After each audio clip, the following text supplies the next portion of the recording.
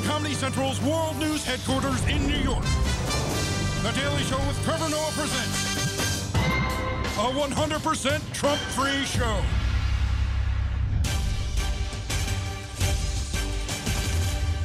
I know Americans may feel like their Congress is divided and dysfunctional, but you ain't seen Uganda. A brawl in Uganda's parliament breaks out during a debate about the president's eligibility to run for office again. You can see them. They've got, I don't know what their weapons are, Mike, but they're using whatever they can get their hands on. The country's constitution has an age limit of 75 for president. Well, the 73-year-old president, Yoweri Museveni, has ruled Uganda since taking the position by force in 1986. So that argument over changing the law to allow him to run again after the age of 75. The first rule of Ugandan parliament is you don't talk about Ugandan parliament. And real quick, what does that reporter mean? I don't know what those weapons are. What do you mean? It's a mic stand, okay? We have mic stands in Africa. The reporter's saying it like, the Ugandans are fighting with some kind of giraffe stick. I don't know what that is. It's a mic stand, okay? Now, honestly, we could go into the reasons they were fighting, but the truth is, you don't really care, and there is so much fun insanity happening in every frame of that video. We have to look closer at it. Like, one guy jumps onto the table, and then he does a spin. What's that? Who does a spin in the middle of a fight? That was insane. Looks like a Ugandan Michael Jackson. Like, what was that? Oh, and then watch this part. Someone throws a chair, and the security guy catches it in midair. Like a boss. New York Giants, are you watching this? You better sign this man. But my favorite part of all, one representative, he's just standing there the whole time, waving the Ugandan flag like a matador. You can see he's like, when this is a painting, they will definitely include me, huh? You know what my suggestion is? This is how America should run its Congress, right? If some senator wants to filibuster a bill, you can't just say, I vote to block. You have to physically block them from getting it to the floor. Put some muscle into it. Come on, Mitch. See what you're made of. That's what I want to see. Two lions were recently caught in the act at a national park in Kenya, but this wasn't your average instance of mating. That's because both the lions were male. The head of Kenya's film censorship board, Ezekiel Mutua, called for the lions to be isolated. On November 2nd, he told the Nairobi News, quote, these animals need counseling because probably they have been influenced by gays who have gone to the national parks and behaved badly.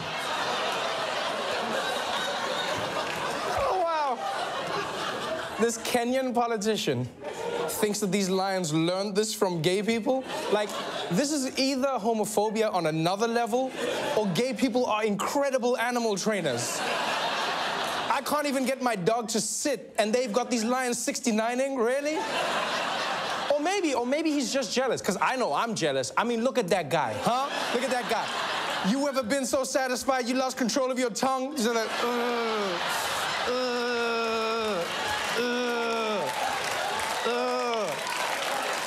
Hakuna Matata.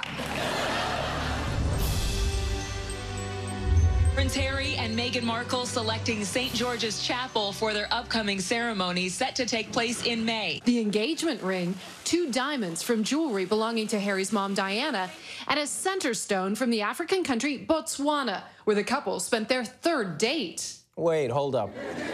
Their 3rd date was to Botswana? I mean, normally on a 3rd date, you might go to Red Lobster, but for a royal, you go to an entire African country? Wow. For more perspective on this royal engagement, we turn now to our actual British person, Gina Yashere, everybody. Gina, this royal wedding has people around the world excited. So in Britain, it must be pretty big. Oh, it's huge, Trevor. We haven't been this excited since Piers Morgan left for America. Now, I can see why Americans love the royals. They're a world-famous family with tons of drama, like the Kennedys, but with better security. Don't boo me, boo Ted Cruz's dad. Wait, but Gina, like this is good news for the royal family because like Harry's always been known as a bad boy, right? A bit of a womanizer, drunken fights, partying naked in Vegas. Like they must be relieved that he's finally settling down. Settling down. This engagement is one of the most rebellious things a royal has ever done. Meghan Markle is American, she's divorced, and she's black. This is not the traditional recipe for a princess. Even in kids' movies, they went green before black. Look, okay, wait, I understand American and divorce, but black, is that really an issue in Britain? It is for the British press. I know in America, people don't really think of Meghan as super black. One, because her name is Meghan. And two, because you can't pick her out of this lineup of white women. Yeah, I don't know where she is. I'm not lying. But to the British right-wing press, Harry might as well be engaged to Wendy Williams. How you doing? Look, I hear what you're saying, and I've been following the coverage from the UK. I don't know if I've seen that much racism. Exactly. The Brits do subtle racism. It's not the N-word, it's in code. They say, meet the in-laws. Talk about how Meghan's parents are divorced and she comes from a broken family. You know who else comes from a broken family? Prince Harry!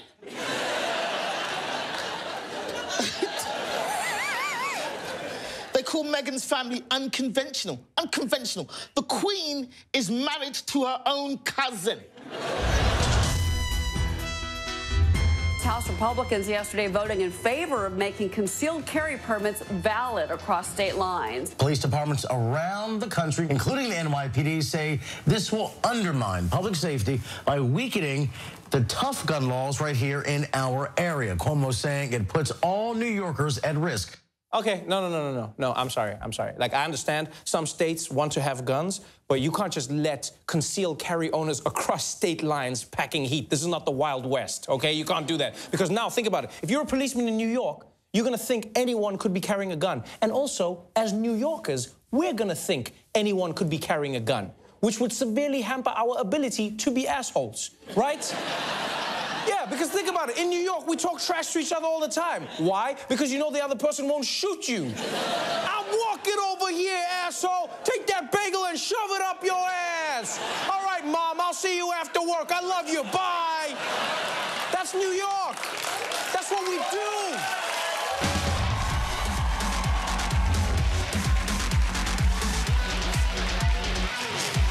Last week was a Consumer Electronics Show in Las Vegas. That's where all the big tech companies show off the latest in unnecessary bullshit. Listen, not everything needs a computer chip. You hear that, Fitbit? You know the easiest way for me to lose some weight is by taking you off. Damn it, you judgmental bastard. Anyway, the big theme of this year's CES was we're all lazy, so just let a robot do it. Self-driving cars were big players at this year's Consumer Electronics Show. Electric car maker Byton sees the car of the future as a mobile lounge, a bit of a movie theater on wheels. More voice controls are coming to cars as automakers enhance self-driving features and turn the dashboard into a movie screen. We don't need movies on the dashboard, okay? Driverless cars are still new technology. If something goes wrong, I don't want the last thing I ever see to be 50 Shades Darker, okay? Because that's the only movie I'll be watching in a driverless car. It's romantic and my hands are free. What is wrong with driving a car with your hands and your eyeballs? These people at CES think we can't even take a dump without AI. Thanks to the internet, this is now a thing you can do. Alexa, ask Kohler to flush the toilet. Okay. Kohler's top-end toilet, the NUMI, now connects to the internet. There's no microphone in the toilet, but you can command it via nearby devices to help lift the seat, heat up, and other essential tasks. But it'll cost you. The NUMI runs $5,625 and up. $5,000 for Alexa to flush my toilet? Listen, I can get a guy off Craigslist to do that for me, all right? And he'd pay me. Oh, and also, I don't want my toilet connected to Amazon. They're gonna start showing me targeted ads for prunes. Yo, for some reason, these tech companies are obsessed with what's going on below my waist. This is smart underwear, so it's like any wearable device in that it can read your body temperature, your heart rate, calories, steps, but it's inside your underwear. A supercomputer in my crotch is a horrible idea. Except when you're not performing in bed, then it's a great excuse. Sorry, baby. I got hacked. Damn Russians. I know. These Russians are trying to influence my erection. So these geniuses at CES have figured out everything. There's really only one thing that could go wrong. I'm here at the Consumer Electronics Show in the Las Vegas Convention Center, and about 12 minutes ago, all of the power went out. We're here in the Central Hall. We're hearing that the power in the Central Hall as well as the South Hall went out entirely. All the power went out at CES? That's like if you were at an Amish convention and all the power went on. One power surge and all my stuff is useless. Now I have to flush my own toilet. I even have to measure my erection the old-fashioned way. Find a guy on Craigslist. My favorite story by far. Black people are officially done playing. In Atlanta, a TV news anchor got an email from a racist viewer. And on Tuesday nights, she replied live on air. And you're gonna wanna sit back and enjoy this. A woman by the name of Kathy Ray emailed me. We're gonna put that email on the screen and then I'll comment after it. You need to be fired for the race-baiting comment you made tonight. It's okay for blacks to discuss certain subjects, but not whites. Really? You are what I call she wrote N-I-G-E-R, not a black person. You are a racist, N-I-G-E-R. You are what's wrong with the world. And so I would say to Kathy a couple of things. Number one, you mischaracterize what I said. I think when arguing with somebody, you have to be careful not to mischaracterize their viewpoint. So I won't mischaracterize your view either, Kathy Ray. I get it. On December 5th, 2017, you think it's okay to call this journalist a nigger. I don't.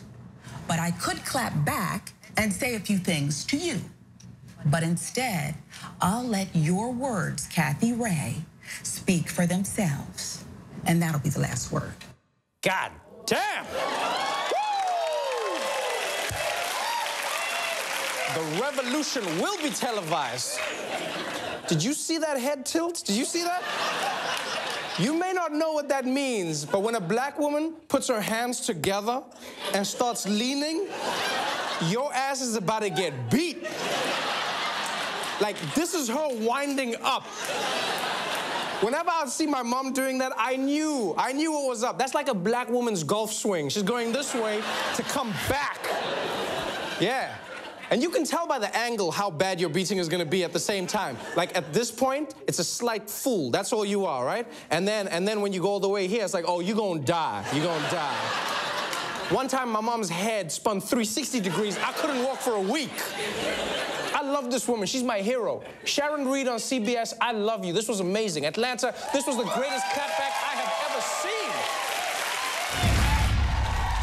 Yeah, what's up, everybody? I'm Roy, that's Michael, and this is the 2017 Year in Review for Sports. And what a year it was, Roy. The Astros won their first World Series ever. Also had two cocky idiots trying to beat the snot out of each other. And the New England Patriots had an amazing comeback over the Atlanta Falcons in Super Bowl 51. Ouch! Falcons, R.I.P., blew a 25-point lead, bro. They blew it so bad, they had to write a book called What Happened. Well, but the most important story, of course, is the NFL players kneeling to protest the oppression of the black man in America. My man Roy here knows what that's all about. No rest for the brothers. Am I right, Roy? Actually, man, I just kind of want to keep this segment light and fun, so let's just keep moving. I hear you. Yeah, I'm down, dog. Because sports is supposed to be light and fun, and the NFL got a little more fun this year when the league lifted the ban on group touchdown celebrations. And the players took full advantage. They did the Jamaican bobsled team. They performed CPR. They even played leapfrog. I mean, where did they come up with this? I mean, these celebrations were cool, but they weren't as good as the ones that you and I used to throw down back in our playing days. Oh, you mean the pepper and the Parmesan? Let's show them pepper and Parmesan. Here we go. Pepper. It's the salad.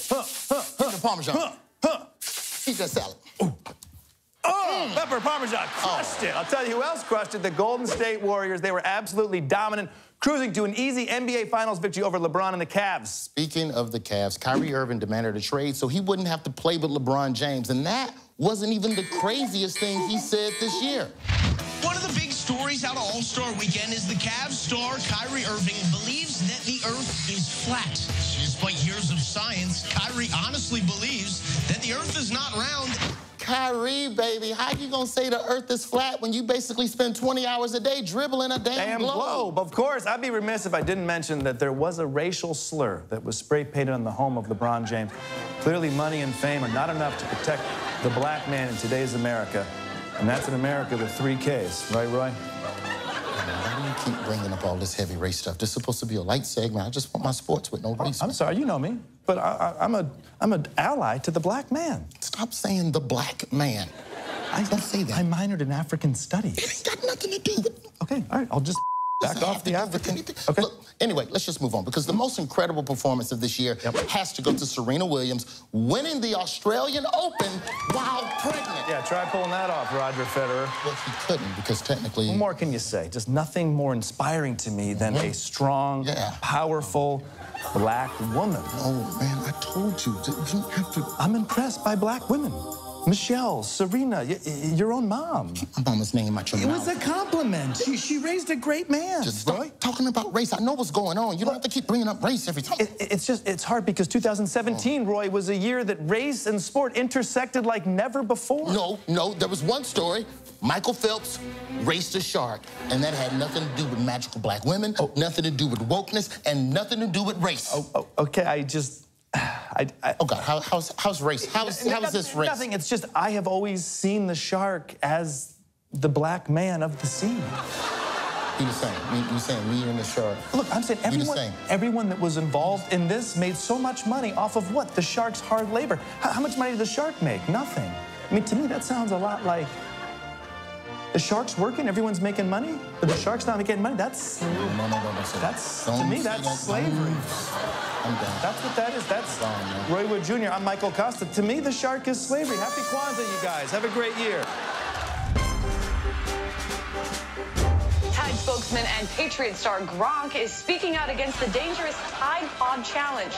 A new Twitter video starts by asking Rob Gronkowski if eating Tide Pods is a good idea. No.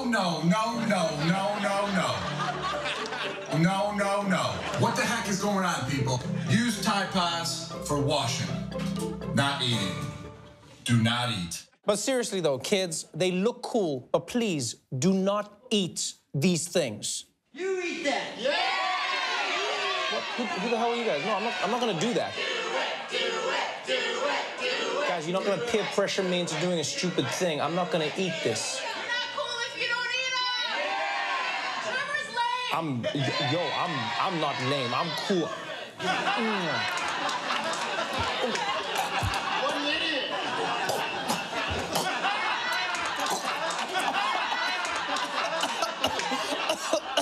Oh, am I popular now? You guys love me.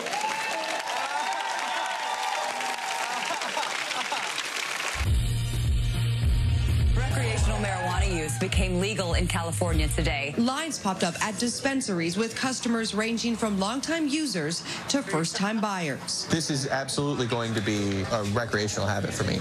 I could just smoke a quarter of a blunt, have some Doritos, and I'll be good. You know, I believed that guy was a first-time user until he said, I can just smoke a quarter of a blunt. No rookie knows the right dosage. This guy has probably smoked Seth Rogen levels of weed. Calm down, man. But seriously, it's great. It's great that recreational marijuana is now legal in California, especially because it's been so good for Californians' health. Yeah, did you know that in the past 48 hours, California's glaucoma rate has dropped by 98%? Stoners everywhere were like, Doc, it's a miracle. I can see again. Or I can sleep, or my elbow feels... I don't remember what I told you, man, but anyway, I'm gonna get high right now. People all over America gathered today to watch the first total solar eclipse in 38 years. And I don't know about you, but I went out. I had a great time. Everyone in the building enjoyed it. But I think it is safe to say that nobody in America enjoyed it more than Fox News' Shep Smith. A total eclipse of the... Bang! Wow! Would you look at that? It's a total eclipse of the sun. If I put this here and my phone here, I have a total eclipse of the phone. Total eclipse of the heart. We've been watching The Path of Totality so you can catch a DC on screen if you run. The Path of Totality, we're not even out of Idaho. It's not Beatrice. It's Beatrice, Nebraska. It turns the sun purple. That one is orange and this one is pink. What are they having, guys? A total eclipse of the sun. Can you feel it? That there's the joy of a news anchor who finally gets to cover a story that doesn't involve Donald Trump. The sun! The sun! Finally, the sun!